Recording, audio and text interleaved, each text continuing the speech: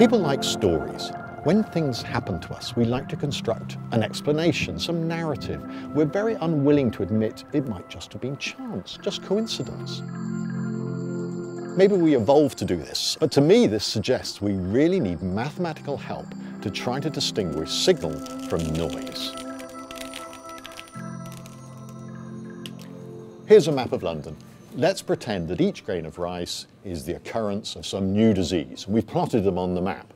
But we know, in fact, that I've scattered these grains at random. Well, I've tried to. And yet, we've got clusters appearing. We could look at these disease occurrences and say, oh, Willesden, cluster in Willesden. There must be something going on there. And that'll be deeply misleading. Events that occur completely at random do tend to cluster. And that's why we need rigorous statistical analysis to try to detect when a cluster is real or when it's just due to chance.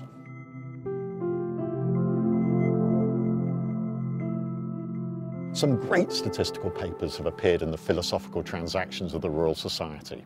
A real classic was Sir Ronald Fisher's 1922 paper, when he essentially laid the foundation for modern statistical inference. One of Fisher's great contributions was to identify a measure of the compatibility between a set of data and a preformed hypothesis. And this is the p-value, which is the probability of observing such extreme data if this original hypothesis were true.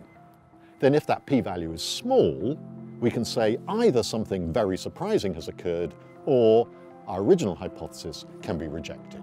Take the Higgs boson. The scientists required very high levels of confidence before they concluded it was there. The p-value was less than 1 in 3 million.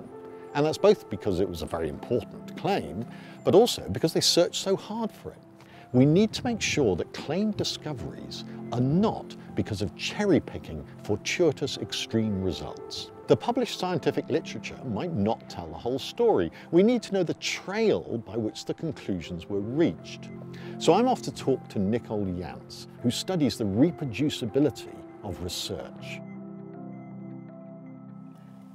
So Nicole, what do you get your students to do?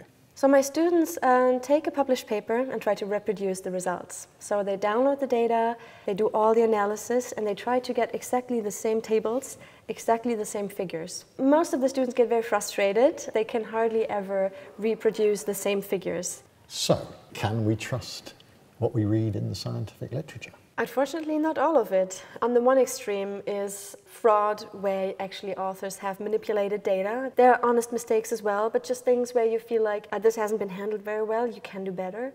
And then in the middle, there's all kinds of things. For example, you get all kinds of results, and then you say, oh, I'm just gonna cherry pick all the significant ones. If you test multiple hypotheses, you should report all the results. If you report only selectively, I think it's definitely misconduct. Yeah, and one of the problems is spotting this, of course, because how do you know what you're not being told? Yeah. So how easy do you find it to get the full data from researchers? Yeah. Well, that is a big of a problem. A lot of people are slightly afraid to give out their data because then someone will come and check. I think I'd be worried that somebody would find a mistake in my working as well. I would be worried too. Yeah. Yes, of course. But I think, you know, if you work transparently, then at least I can always say I was open. And if you do find an error, yes, I'm human, that can happen. I wouldn't want to trust a study where I can't see the data. If you want to get published, usually you better have significant results that is backed up by all your figures and all your data. I had a paper rejected because there's a bunch of null findings. And I thought, yes, exactly, that's my result. It's still something that we learn from. Of course, we learn a lot from that, but it means that the story might not be newsworthy. Most often, research might not be newsworthy in itself, but it helps science anyways. Journals should really take up a stronger role in asking authors to upload their data and telling their reviewers that a null finding is not a reason to reject a paper. So we should work against publication bias. But I also think at the moment there's not a lot of courses in the UK that ask students to replicate published work. This is such a good way for students to learn stats, to do it better, and to see when research is really reproducible and when it is really not. It's great that the analysis of individual studies is being checked, and even better if independent teams repeat the entire study. But that's not the whole problem. We know that there's lots of studies that are done and never get published, and that's why we need open data. We need access to the totality of evidence, all the studies that are done, and not just the ones that received prominent publication.